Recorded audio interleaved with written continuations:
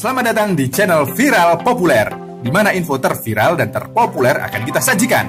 Sebelum lanjut, kita ingatkan kembali untuk support channel kami dengan cara like, komen, share, dan subscribe agar kita terus memberikan informasi yang menarik.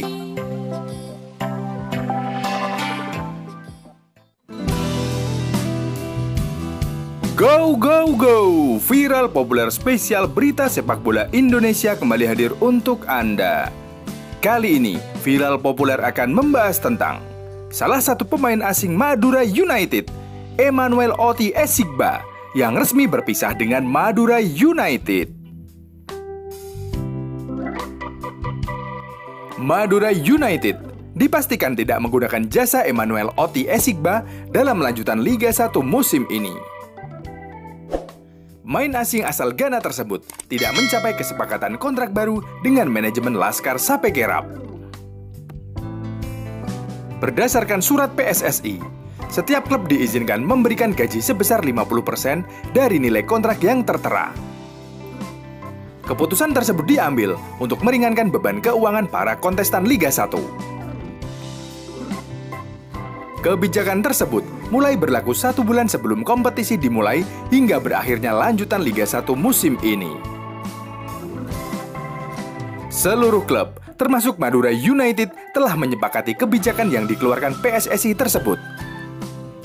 Saat ini, baru 2 pemain asing Madura United, yaitu Jamerson Xavier dan Jacob Popper, yang dipastikan bertahan.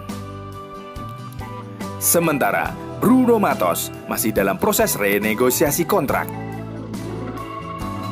Direktur Madura United, Haruna Sumitro mengatakan, "Untuk Oti, kami pastikan tidak lanjut.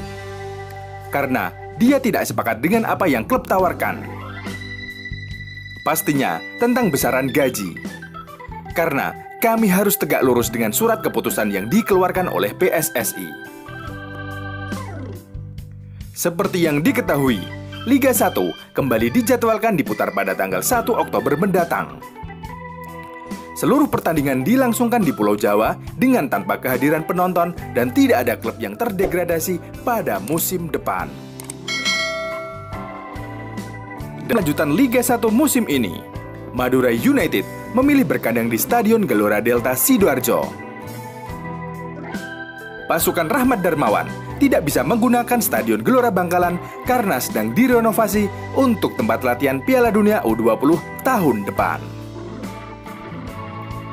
Dengan perginya sang pemain asing, lantas siapakah yang akan menggantikan peran sang pemain tersebut? Kita nantikan saja berita selanjutnya.